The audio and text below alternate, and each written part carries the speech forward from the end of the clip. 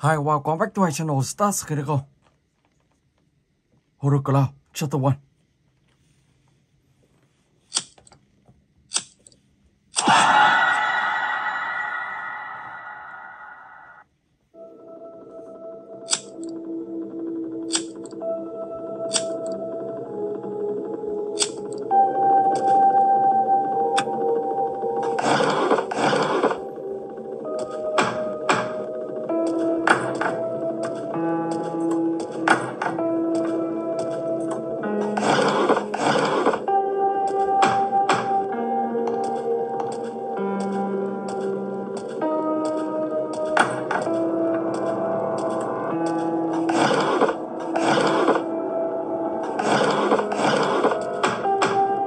Một cuộn phim.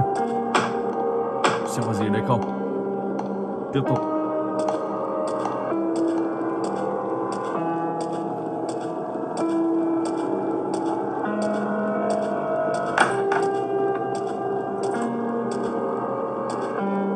Mình sẽ lắp cái này vào.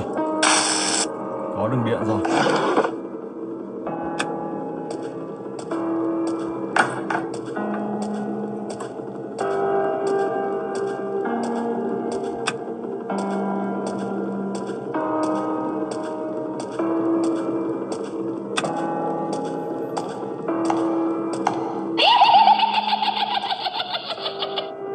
Oh my gosh.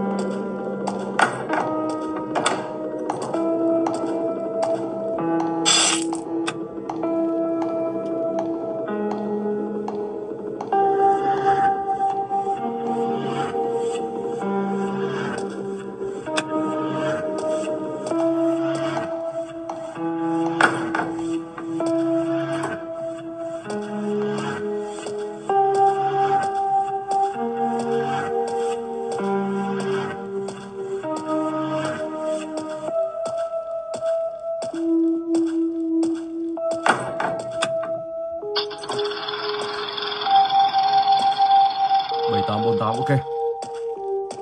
Sau đó thì mình sẽ lên trên tầng 2.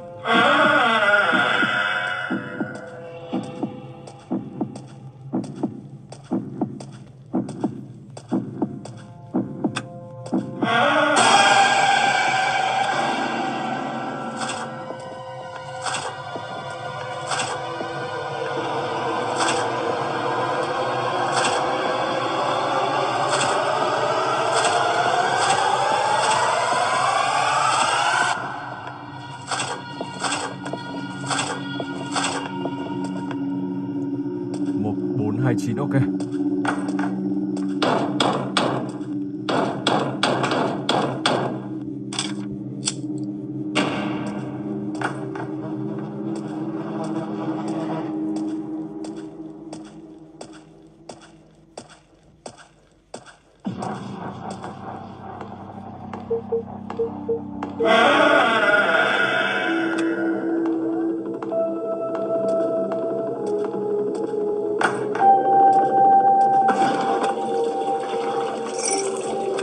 Quiz.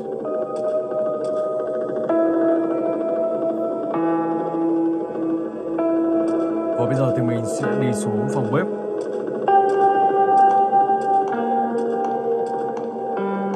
Ông ta đang gần đây.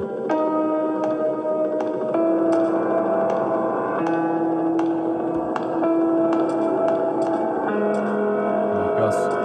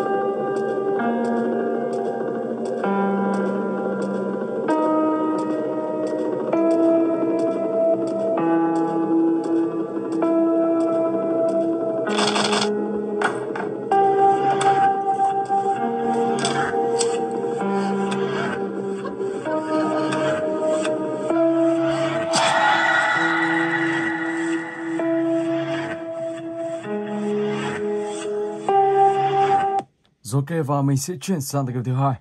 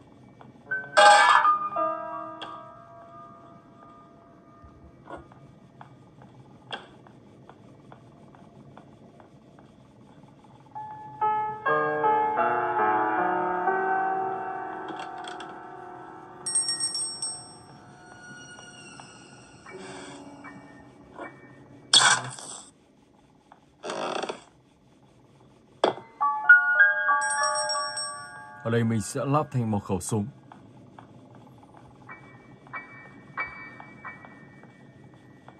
Ok, let's go.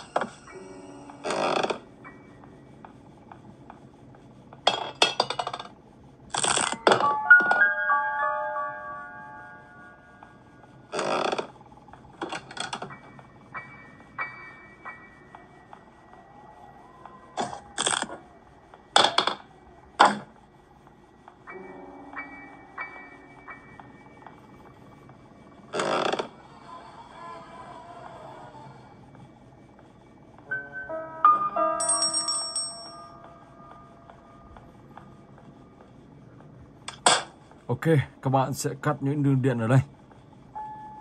Tiếp tục. Sau đó thì mình sẽ lên trên tầng 2 và lên tầng 3.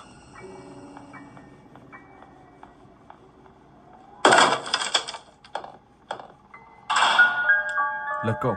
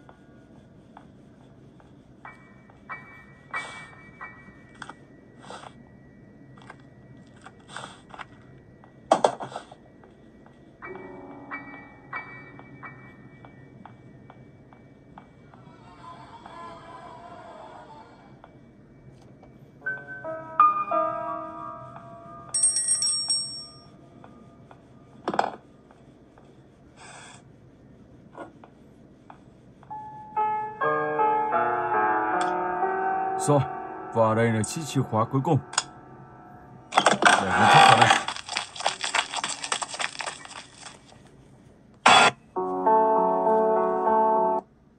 Ok, và mình sẽ chuyển sang game thứ 3, Mr. Smith.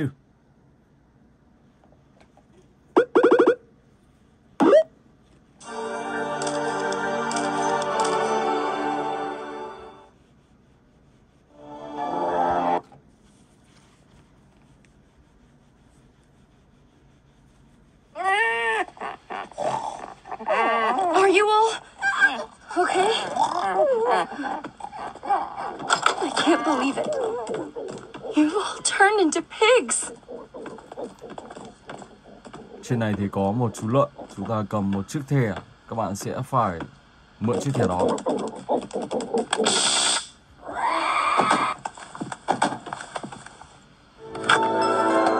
Rồi, và có chiếc thẻ này thì các bạn sẽ thoát được khỏi ngôi nhà này.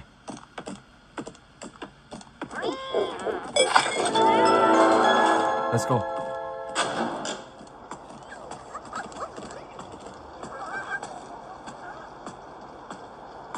Ông ta vẫn chưa phát hiện ra mình.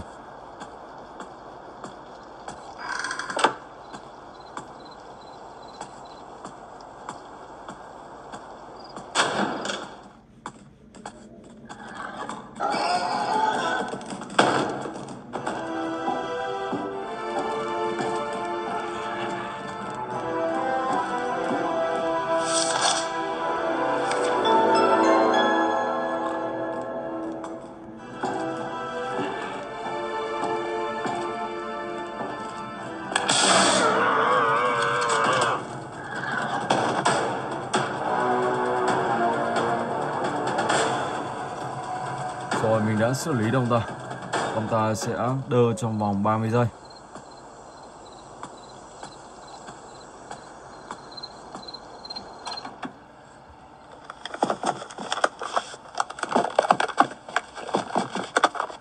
Trong này thì các bạn sẽ phải đi tìm kiếm một chiếc chìa khóa để thoát khỏi nơi này. Ở từ game này thì có rất nhiều cách trốn thoát. Và cách trốn thoát nhanh nhất đó là các bạn sẽ phải tìm chiếc chìa khóa và thoát khỏi nơi đây. Và đây là cách trốn thoát nhanh nhất.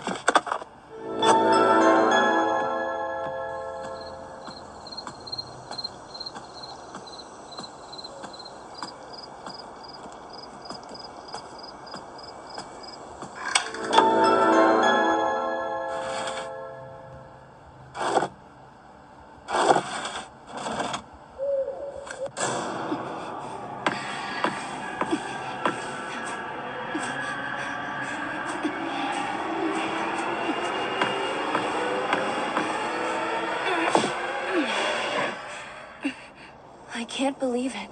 I can finally get out of this place. I need to find help. Rồi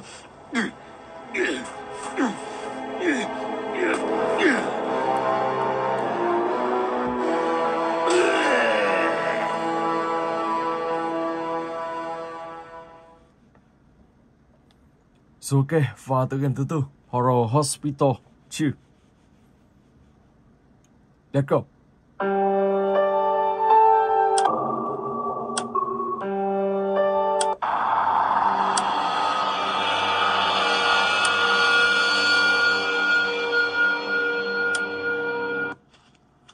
Ở đây thì cô gái này sẽ nhờ các bạn vào trong ngôi nhà và tìm kiếm một thứ di vật mà cha cô ta để lại. Rồi, bây giờ thì mình sẽ vào trong. Và đây là một ngôi nhà ma, một ngôi nhà kinh dị.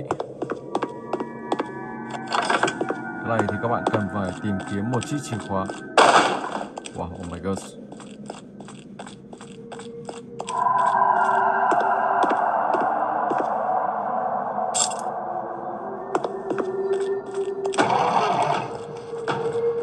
Trong này có một con quái vật.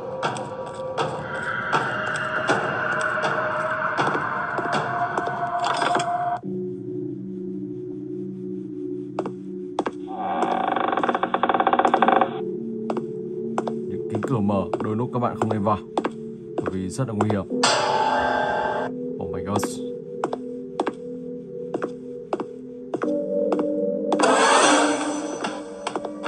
Đó là một con yêu quái trong ngôi nhà này.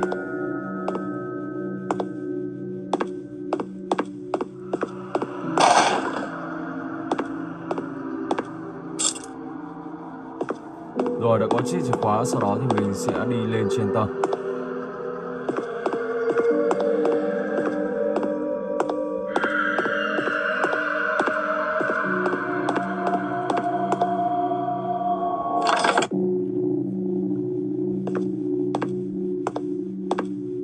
Đi xuống dưới nào.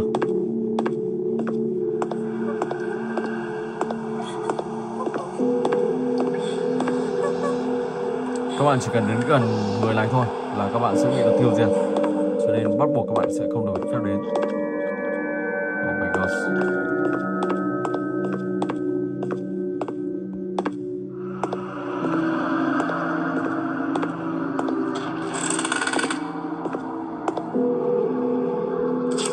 Một đoạn di chúc.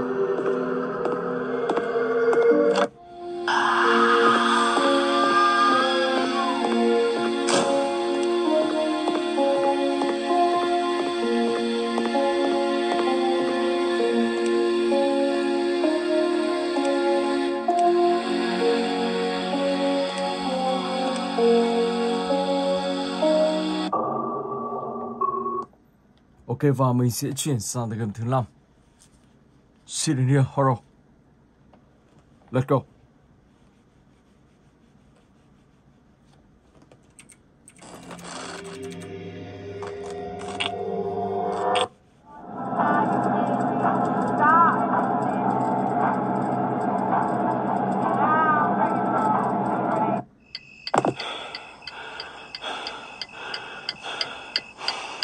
Ở đây chiếc xe mình đã bị hỏng rồi. Và bây giờ thì mình sẽ đi vào trong sâu. Có tiếng của Siren. Ông ta đi xuyên qua tường.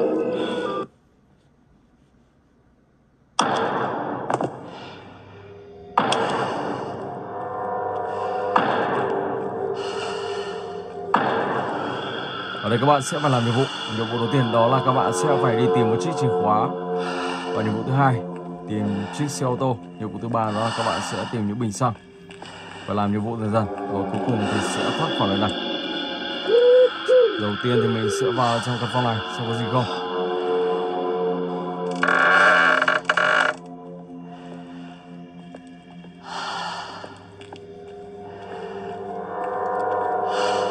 Không có gì ở đây.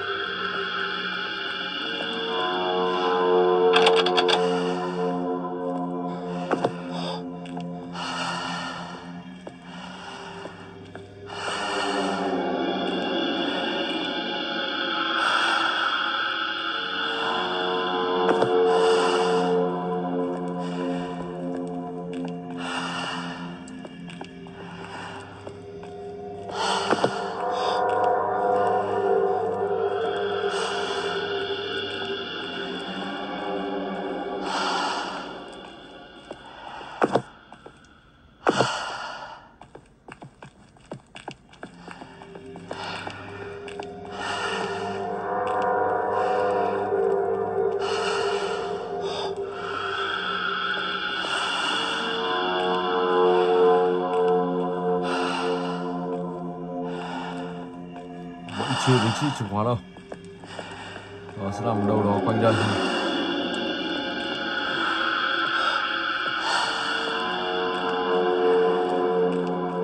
Trong này có Siren here và ông ta sẽ đi xung quanh đây. Cho nên khi gặp ông ta thì các bạn phải chạy đi thật nhanh. Mình nhìn thấy bước chân của ông ta đằng kia. Khi đến gần thì sẽ có nhịp tim đập nhanh. Đó, các bạn sẽ đi xung quanh và tìm một chiếc chìa khóa để mở xe ô tô. Khi đó thì các bạn sẽ đi tiến tới tiếp và bắt đầu hoàn thành nhiệm vụ của tựa này. Ok. Rồi. Và bây giờ thì mình sẽ chuyển sang game thứ 6. Ghost Game Demolish Malos.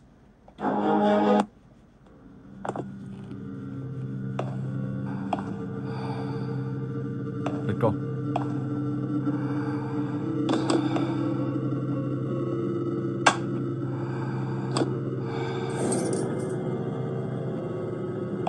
Rồi, lên trên này thôi.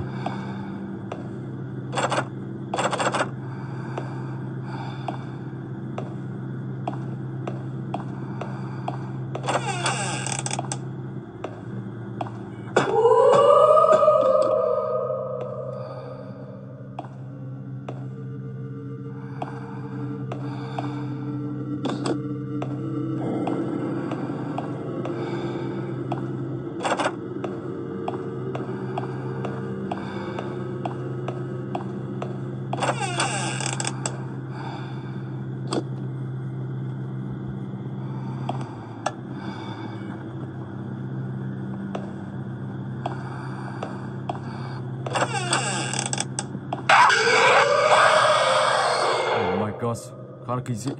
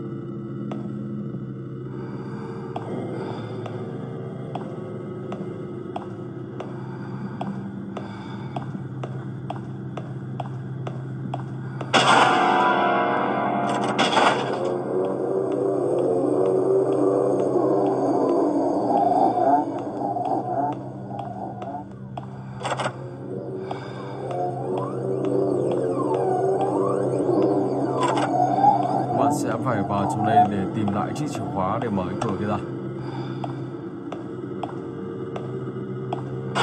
Đây rồi.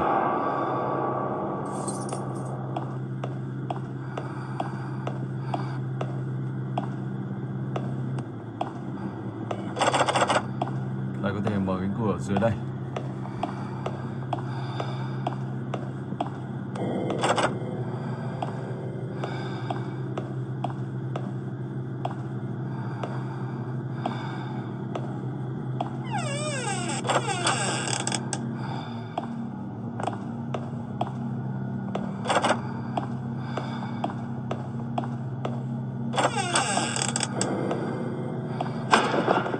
Oh my gosh.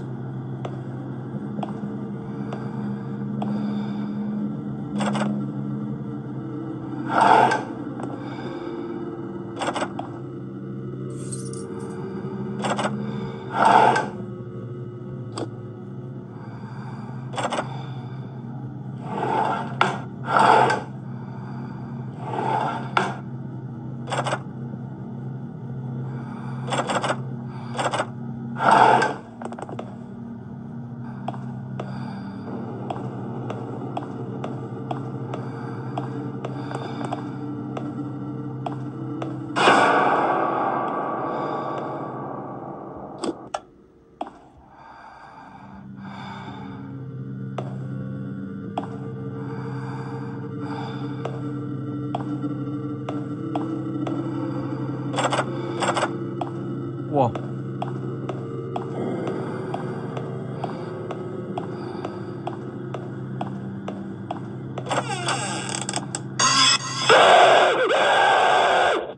Oh my god, đi luôn. Wow. Ok, và mình sẽ chuyển sang game thứ 7, Race.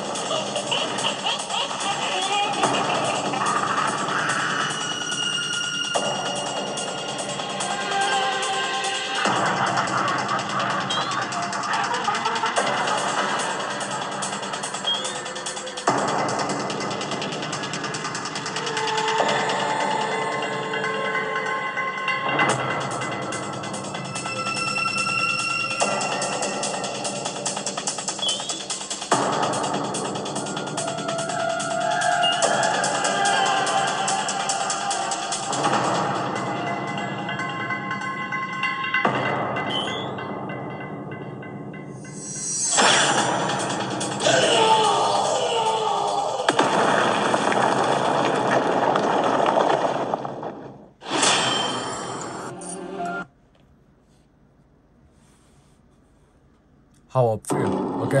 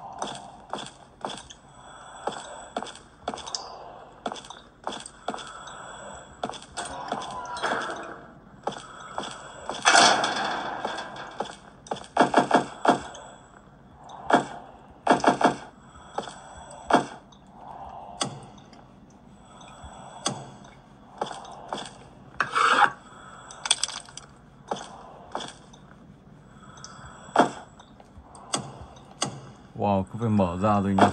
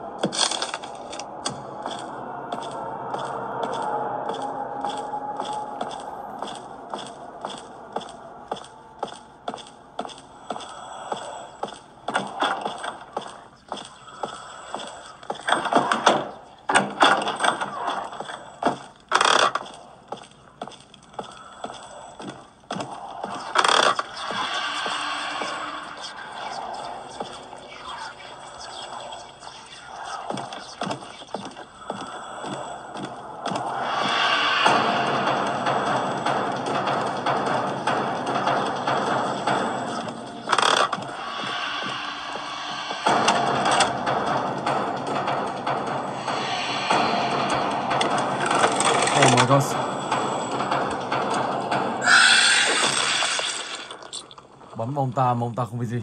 Wow. Rồi và mình xin phép dừng clip tại đây. Hẹn gặp lại các bạn trong clip tiếp theo.